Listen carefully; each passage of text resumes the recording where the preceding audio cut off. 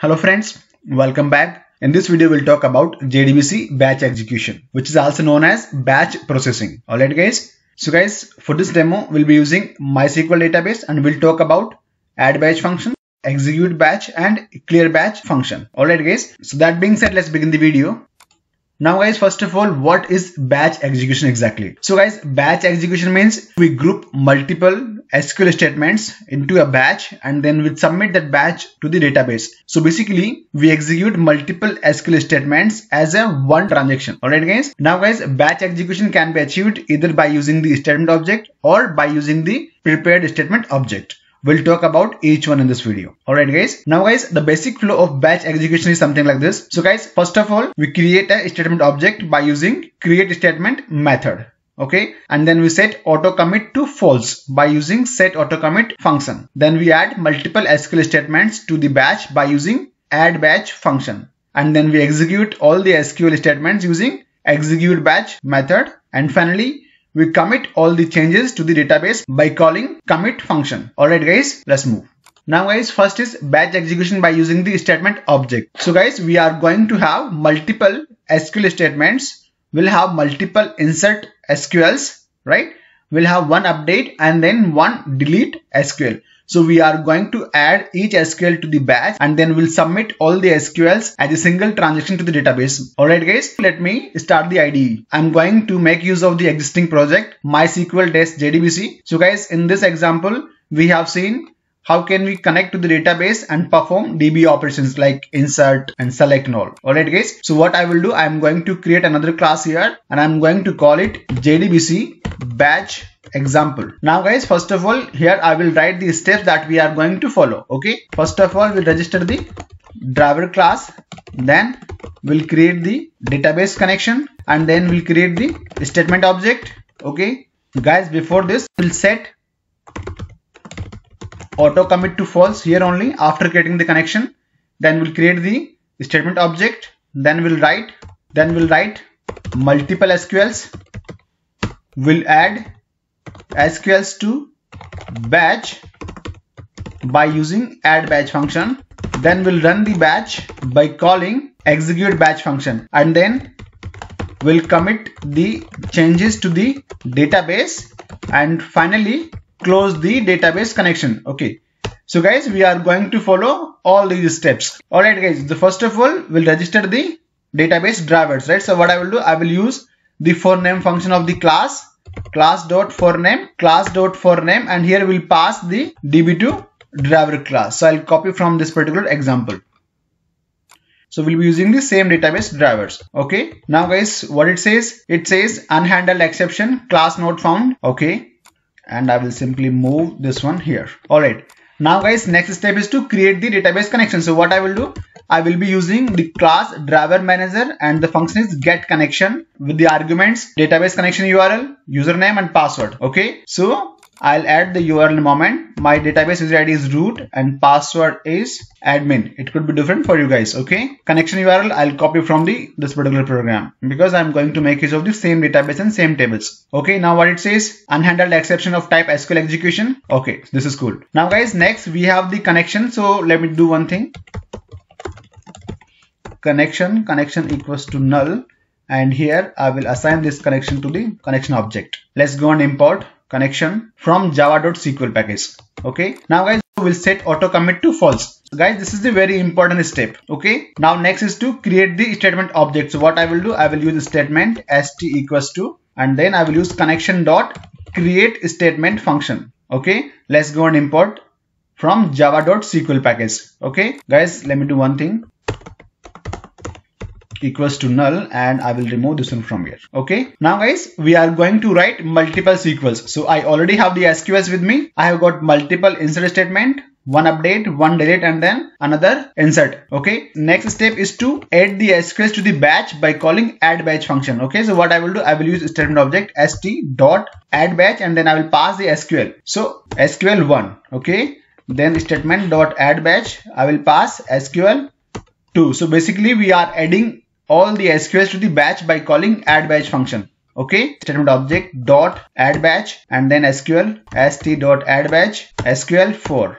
st.addBatch SQL number 5, and then the last one st.addBatch SQL 6. Alright guys, now next thing is to run the batch by calling execute batch function. Okay, now we need to run the batch. So what we'll do, we'll use st.executeBatch. Execute batch is the function. Okay, now guys, if you see this particular function, it returns an array of integer type values. Okay, so what I will do, I will create integer array. Let's call it status equals to like this. So guys, execute batch function will result an array of integer values like either 1 or 0. So 1 is successful execution of the SQL, 0 is failed. Okay, now let's go and do sysout here. Sysout batch execution status equals to plus, I will use arrays dot toString, and then I will pass the array here. Okay, now guys, next thing is to commit the changes to the database. So if you guys noticed here, we have used AutoCommit to false. Why? Because we want to manually commit the transaction. So what I will do, I will use connection.commit function to commit the transaction. Okay, and finally we are going to close the connection. I'll invoke close function. Connection.close. Simple. Okay, now guys, as part of good practice, I am going to add a finally block here, right? And I'm going to close the statement. If it is not null, I'm going to st.close. Okay, and what it says, start with try catch. Alright, and then I will do same with the connection. Connection is not null. So basically guys, in case of exception, I want to close the connection in the finally block. Okay, let's go and add try catch. This is good. Alright, now guys, as I said earlier that we are going to make use of the MySQL database. Okay, so let me show you the table. I'm going to open the command prompt. I will use MySQL-v. So guys, I'm using MySQL database server version 8.0.27. Okay, I will log into the database server, MySQL-u root-p. It will prompt me for the password. Okay, now guys, I'm going to show you the databases which I have. So I will use and then user db. Okay, now guys, let me just show tables here. So I have got one table called user. Let me just describe the table. Describe user. So guys, our table has got ID, first name, last name, email, password, birth date, and gender. Okay, now I'm going to run select star from user. So guys, as of now, we don't have any record in our table. It's a blank table. Okay, so let's go back to the program. We are going to run our program. Let me just run our program, run as Java application. So guys, here you see the result. We have got 111 6 times, one value for each SQL. So we have 6 SQLs, that's why we have 610. Okay, let's go to the table and verify. So guys, I'm expecting 1 2 3 insert, right, and then 1 delete, and then 1 more insert. So basically I want to see record number 2 3 and 4 in our table. Okay, I'm going to rerun the select star. I can see 3 records, 2 3 and 4. 1 was there, but we deleted the record number 1. Alright guys, so guys, this is a very simple example of running multiple SQLs by using Java JDBC batch function. Alright guys, now guys, we are going to see the batch execution by using the prepared statement. Alright, so guys, I'm going to create another class and I will call it JDBC batch execution, and I'm going to add PS. PS stands for prepared statement. Okay, you guys can give it a better name. Now guys, here also we are going to follow the same steps, but this time we are not going to create the statement object. We'll be creating prepared statement object. Okay, right, and then we will not write multiple SQLs. We will write single SQL, and we'll set multiple records. Okay, so guys, let's do that. First of all, we want to register the driver class, so I'll simply copy the code from here. I just want to save the time, right? So I'll copy, I'll paste this one here, try catch block, I'll move everything here. Now next one is the database connection, so I'll just from these two variables paste here.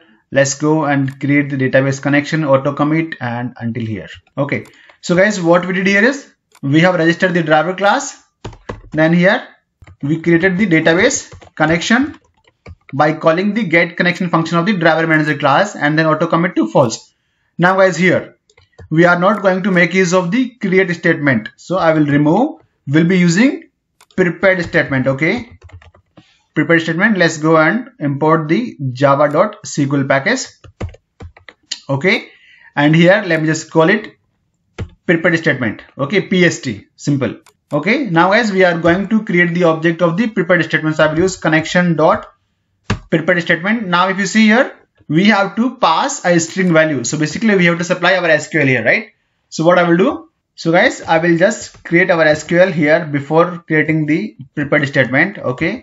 So I'm going to write insert SQL here. Insert SQL equals to, okay, so insert into user table, and here we'll supply the arguments. Okay. So I'll pass here insert SQL. I missed the T here. Okay, so this is cool, right? Now guys, we'll set the values here. We'll try to insert multiple records. Okay, so what I will do here, I will use prepared statement and then pst.setInteger is for the index 1 and then it's going to be ID, right? So ID is integer value 5. Similarly, I will set the first name, last name and the other. So guys here, so ID is 5. First name, column number 3 is last name, email ID, password, date of birth. So I will change it to something like this, and gender is female. Okay. Now guys, what we'll do, we'll call the add badge function. Okay. So what I will do, I will use pst.addBadge.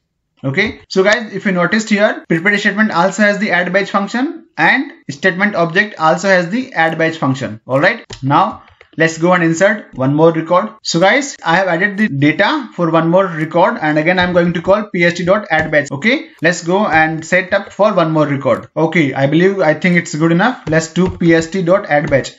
So guys, basically we are going to insert 3 records in our database. Now guys, we need to run our batch by calling the execute batch function. I'm going to call pst.execute batch function. Okay, now guys, again same thing. So guys, if you see the return type, it is going to return array of integer values, right? So what I will do, I will use integer array status equals to execute batch. Okay, let me just do the sysout. Result of batch execution equals to, I will do same arrays.toString to print the array. Okay, now guys, we are going to commit the changes to the database manually. So I will use connection.commit function. So if you see here we are calling auto commit to false. So we have to commit the transaction. If you don't do it, you will not see the changes into the database. Okay.